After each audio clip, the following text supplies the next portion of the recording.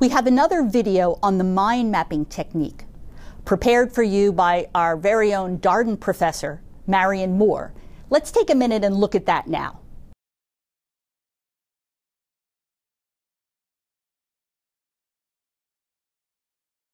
Hi, I'm Marion Moore. I'm a marketing professor here at Darden and a colleague of Gene Litka's. I'm going to be talking to you today about one of the design tools called mind mapping. Mind mapping is one of the most powerful tools in the design thinker's toolbox. It's used to look for patterns, it's used to look for insights that lead to more creative solutions to your design challenge.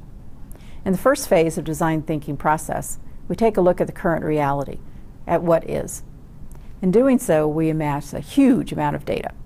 Before moving to the next phase, what if, we need to distill all that data into information and insights that can be easily communicated.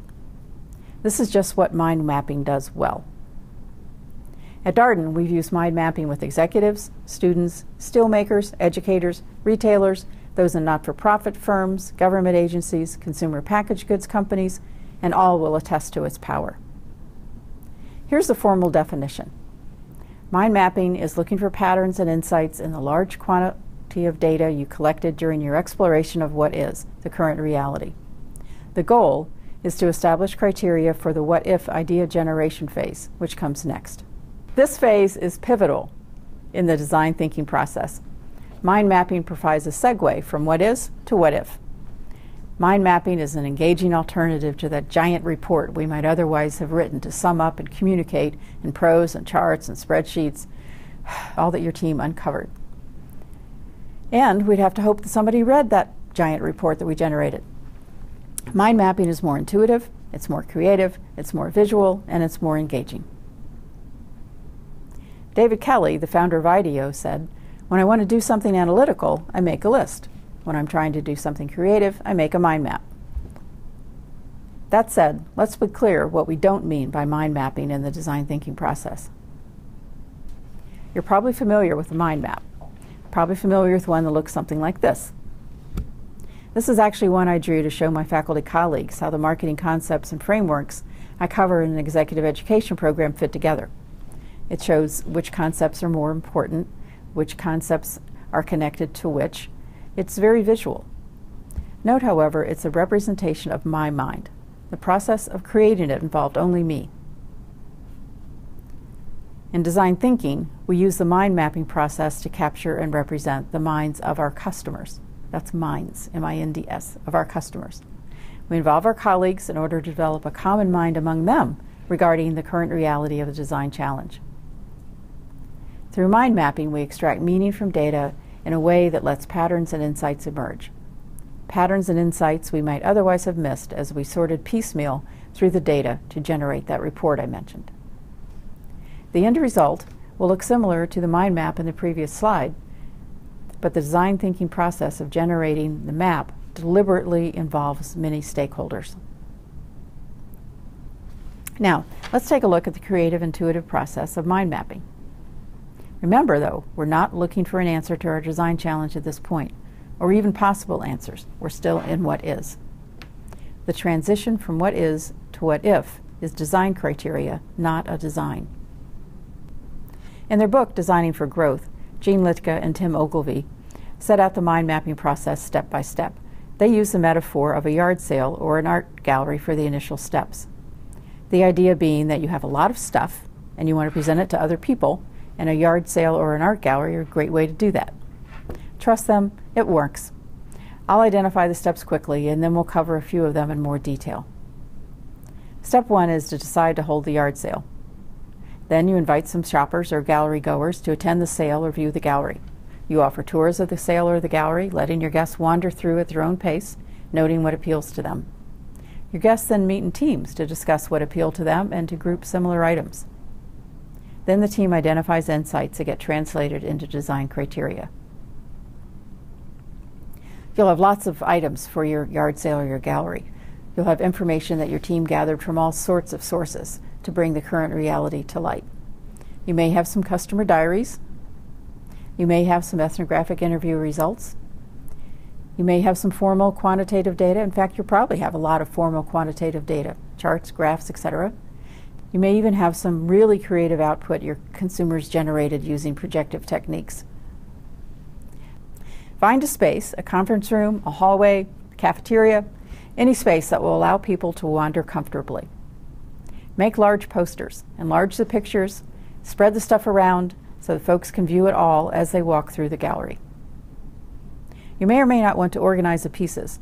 Just setting up the gallery, in fact, is a great exercise for you and your team as you sort through the huge mass of data that you have. Then you gather a group of shoppers or gallery goers. These should be people who are stakeholders, people who are interested in the design challenge or problem you are working to solve. Tell them you need their intuition for a day or even just an afternoon. You should have at least 10 people, but you can have as many as 50, depending on the space you have. By the way, mind mapping is a great way to align the organization around a common understanding of the current reality.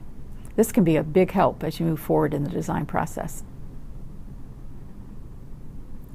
Equip each gallery goer with a clipboard, a bold marker, and a bunch of medium-sized sticky notes. Ask them to browse through the gallery on their own, with or without talking to one another. Ask them to pick out the good stuff. That is, ask them to note on separate sticky notes any item they believe might inform new ideas. Now be sure you have reminded them of the design challenge so they have that in mind as they browse. Ask them to take note of what fits as well as what doesn't fit. Sometimes the good stuff is what appears to be an outlier. Allow at least 30 minutes for this step. After the participants have viewed the gallery, ask them to return to the workshop room, arranging themselves at tables of 5 to 6 participants each. Before they start to share their good stuff, give them about 10 minutes to review their own sticky notes and group them into themed clusters on their clipboard. Then the sharing starts. Have one member of the team start with a theme, presenting his or her sticky notes related to that theme.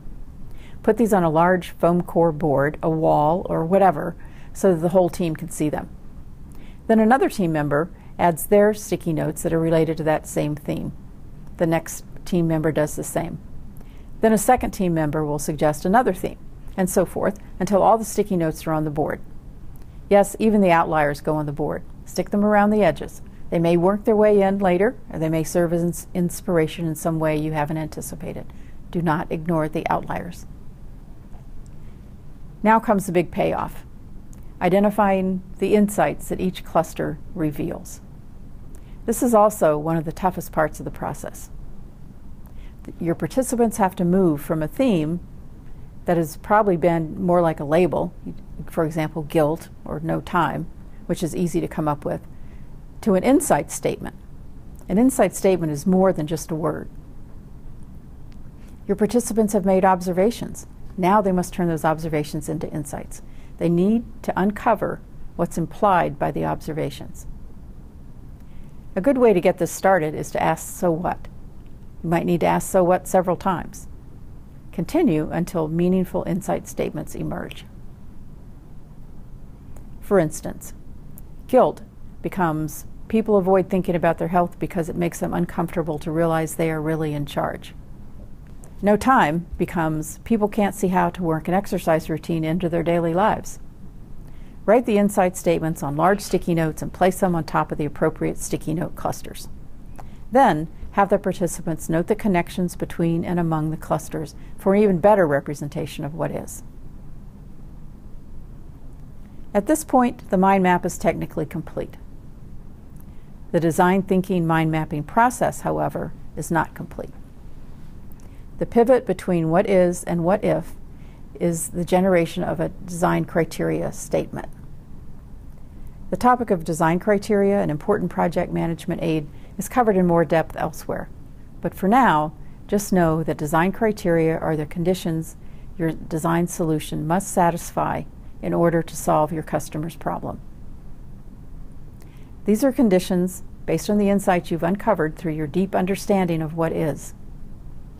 For instance, your solution to the exercise problem will have to be one that the user can easily fit into their day.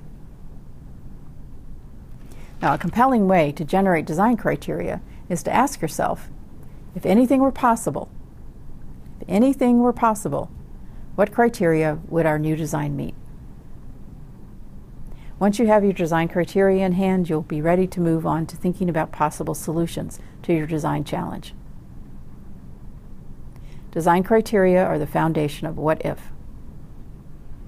Your team will have agreement regarding how to decide if a solution is good, but you won't have a solution in mind. In what if, you'll focus on possibilities. I hope you can see how critical mind mapping is to the design thinking process, and how it can unleash creativity and intuition that will serve you well throughout the rest of the process. And mind mapping can be a lot of fun.